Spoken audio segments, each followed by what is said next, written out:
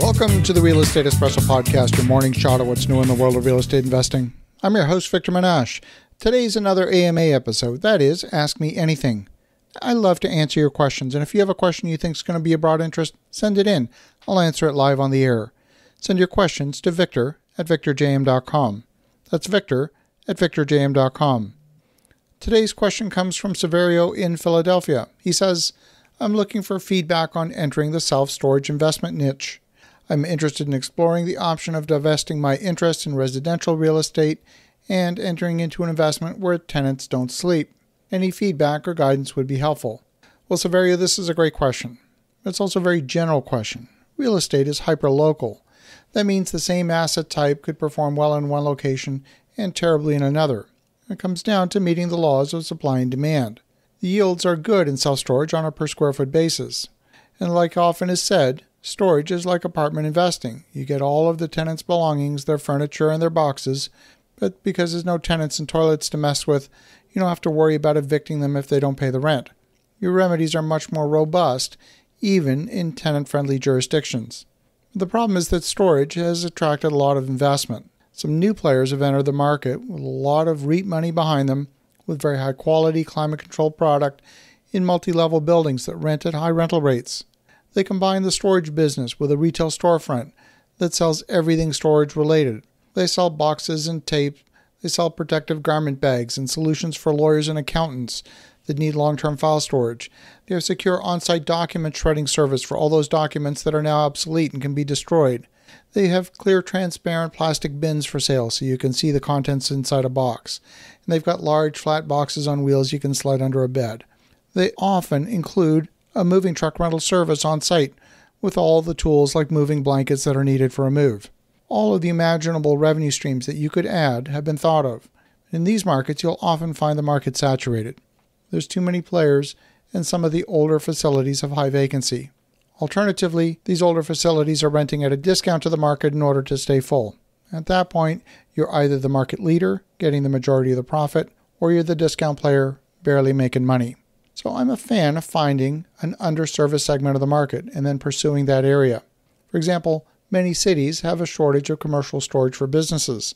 We're talking about places where businesses can hold excess inventory.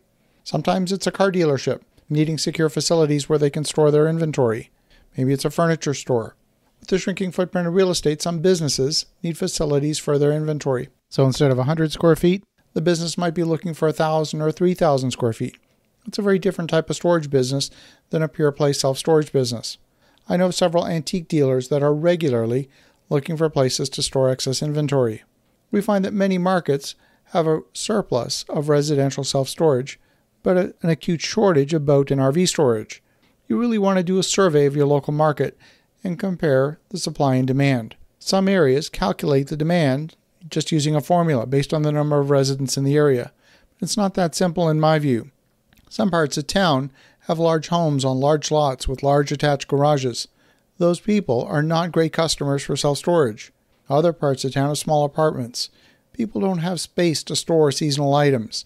They need space for their winter toys like skis and snowshoes, all the winter ski helmets, and all the holiday season decorations. They also need a place to store their summer toys like kayaks and paddleboards and bikes. You see, demand is also a function of the types of properties in the area. In the most expensive parts of town, apartment rentals can be expensive. It's cheaper to rent a small storage unit than requiring a larger apartment. It's not as simple as dividing the population by the number of storage units in an area to determine if the market's saturated. People don't want to drive too far to get to their belongings, so the radius from home matters. People want their belongings no more than about a 10-minute drive from home. The design of the storage facility itself is also critical. Small facilities often have overheads that are too high. The cost of staff is too high on a per unit basis or on a per square foot basis.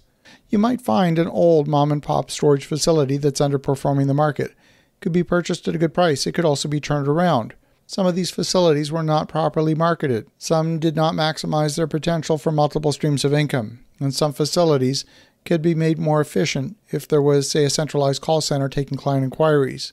This would enable you to reduce the number of hours that the facility needs to be staffed with real live bodies.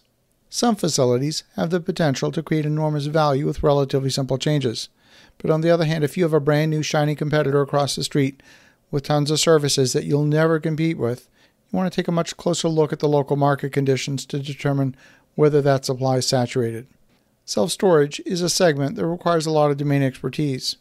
It's not something to jump into blindly without hiring some experts as a consultant.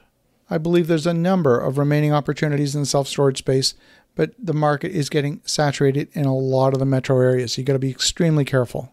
I want to thank you, Severio, for a great question. And for the listeners at home, definitely look for those underserviced segments in the market. Have an awesome rest of your day. Go make some great things happen. We'll talk to you again tomorrow.